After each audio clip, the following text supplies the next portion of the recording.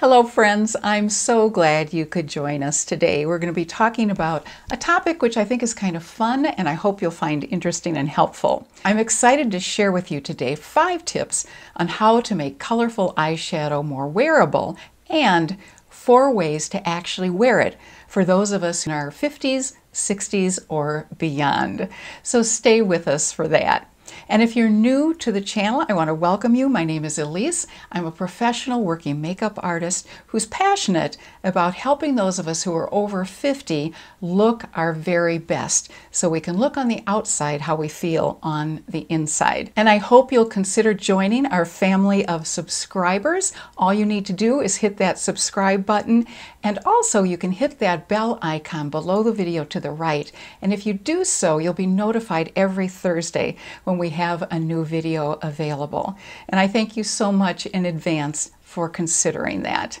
All right, let's dive in and talk a little bit about colorful eyeshadow and how we can wear it. Do any of you remember back when you were a child opening up a new box of crayons? I remember opening up one of those boxes that held 64 crayons. And the first thing I remember is what it smelled like to open those crayons. And the second thing I remember is just being mesmerized by all those gorgeous colors. And I couldn't wait to pull out my coloring book and just dig into some of those wonderful colors. I particularly remember the purples and lavenders, and I guess my preference hasn't changed much over the years. I think for many of us, eyeshadow palettes that are colorful can sometimes have the same kind of impact on us. I can't pull my eyes away from looking at a beautiful array of colors in an eyeshadow palette, and I imagine there are a few of you out there who feel exactly the same way. And I have a few with me just for the fun of it to share with you. This is one that, if you happen to watch my earlier video on my 10 favorite all matte eyeshadow palettes, this one was in it. This is a very colorful eyeshadow palette. It's made by a company in the UK called Certify. This is called their Affinity palette, and you can see the wonderful range of colors that are available in that palette. A second one, and this may be a palette that many of you have, but it's one of my very favorites.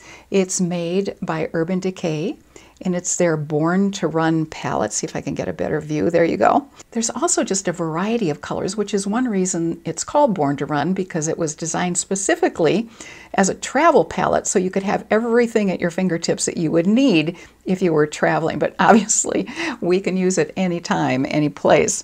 The third palette really defines colorful. This is from Anastasia of Beverly Hills. There were 3 of these large Norvina palettes that came out earlier this year. This one probably has the widest variety of colors in it, which are both matte as well as some shimmers. So there's some gorgeous colors in all of these palettes, but the trick is to find a way that we can wear them easily. So I want to share with you 5 tips on how to wear colorful eyeshadow, and then 4 ways to actually do it. And I'll be demonstrating those 4 ways and talking a little bit more in depth about them. So here is my first tip: to pair a colorful eyeshadow with a neutral eyeshadow. Because what happens is that the neutral eyeshadow really grounds the colorful eyeshadow and makes it just a little softer looking and a little bit more wearable looking for most of us. My second tip is to choose a light to medium color to start off with. That can look a little bit softer, and then when you feel a little bit more comfortable with that, you can perhaps, if you choose, move on to some darker colors to play with. My third tip is to place the colorful eyeshadow in a very strategic spot on your eyes, and we're going to be covering some of those strategic spots momentarily. The fourth tip is to use different brushes to get different kinds of impact with your colorful eyeshadow. And let me show you a little bit about what I mean by that. If you use a brush like this, which is a little bit softer, it bends easily, and this will apply color not quite as densely or as heavily as a denser eyeshadow brush. And let me show you what I mean by a denser eyeshadow brush. So this I would consider a denser eyeshadow brush. It's a little bit firmer than the other brush. It's going to apply that shadow a little bit more heavily in a particular area of your eye. So that can make a big difference. The other thing that can make a difference with brushes is where you actually hold the brush.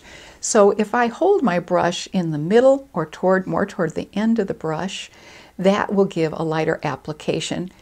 And if I hold it closer toward the actual brush end of the brush, I will get a heavier application. The fifth tip is something that I don't do as often as I should, certainly, but it can be a lot of fun and very interesting. And that is to combine two colors and combine those two colors. That gold can soften that purple color, and it can turn out to be a really wearable, softer color. So that's certainly something to consider as well.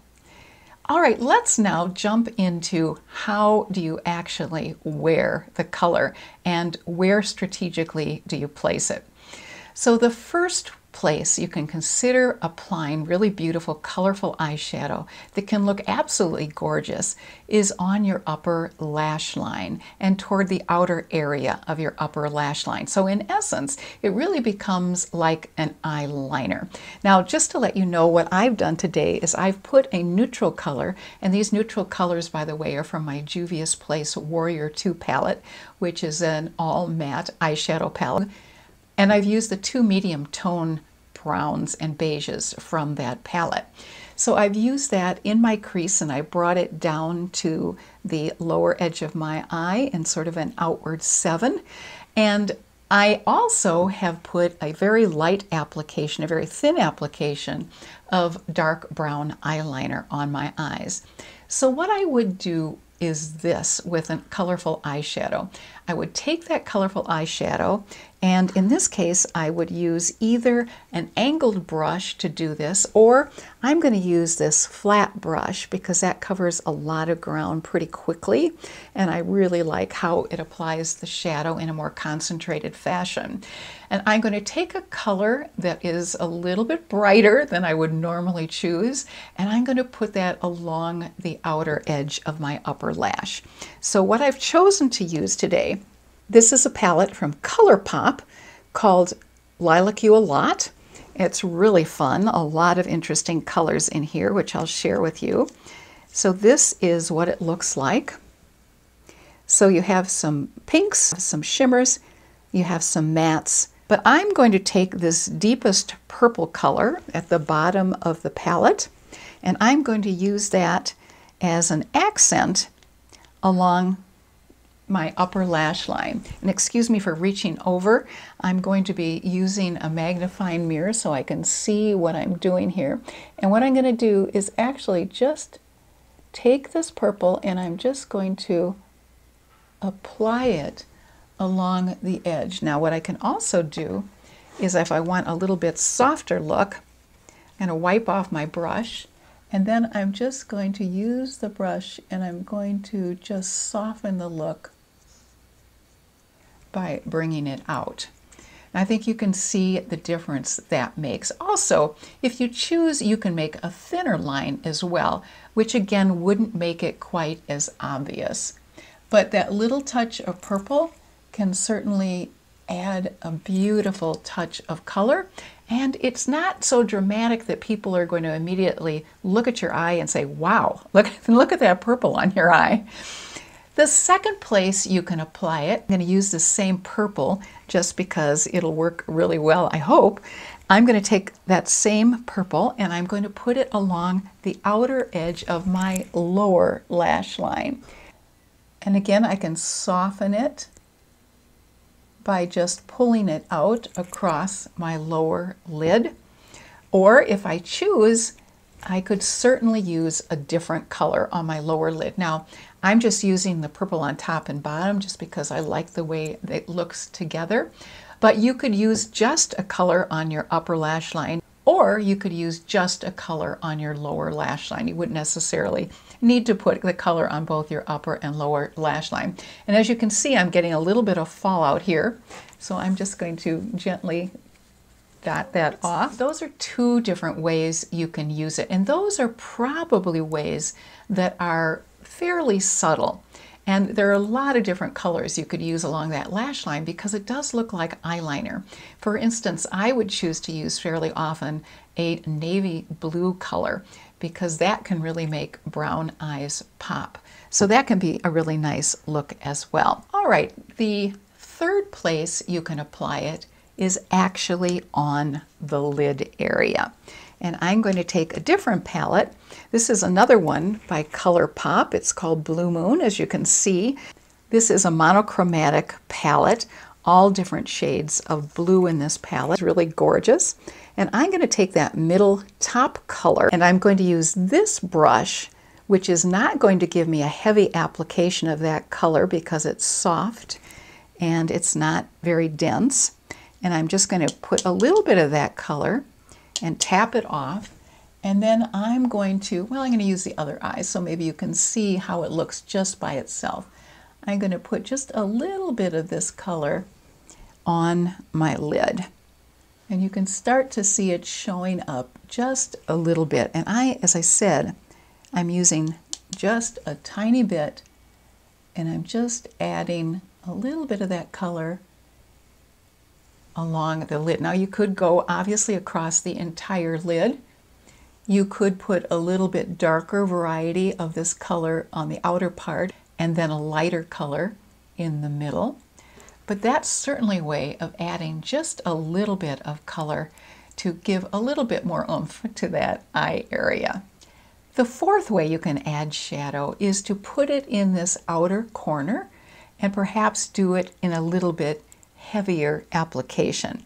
Now for that, I am going to use a flat brush like this, and I'm going to take a deeper blue shade, and I'm going to use the one at the very bottom. You can see that deepest blue shade at the very bottom out of this ColourPop eyeshadow palette. I am going to stretch that area just a tiny bit, just so it's more taut. And I'm going to just use the flat brush to just pat on this color at the outer edge of my eye, and I'm going to also bring it up slightly into this crease area as well. Now this is a little bit heavier application, and obviously I need to blend that in, so I'm going to take a brush that will enable me to blend that in. And as I blend it, it obviously shears out a bit. And I'm blending it into that neutral color, which also makes it look a little less heavy.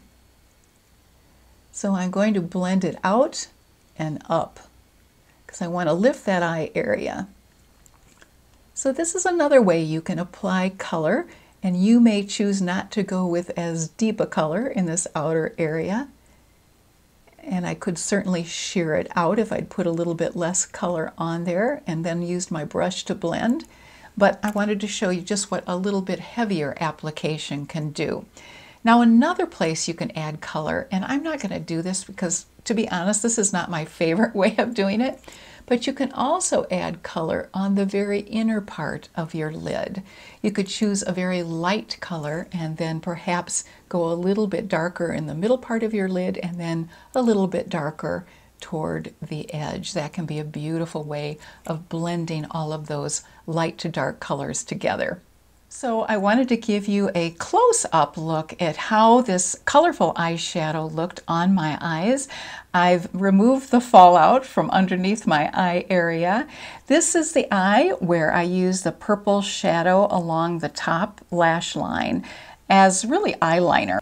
And then I also use the purple along the bottom lash line as well.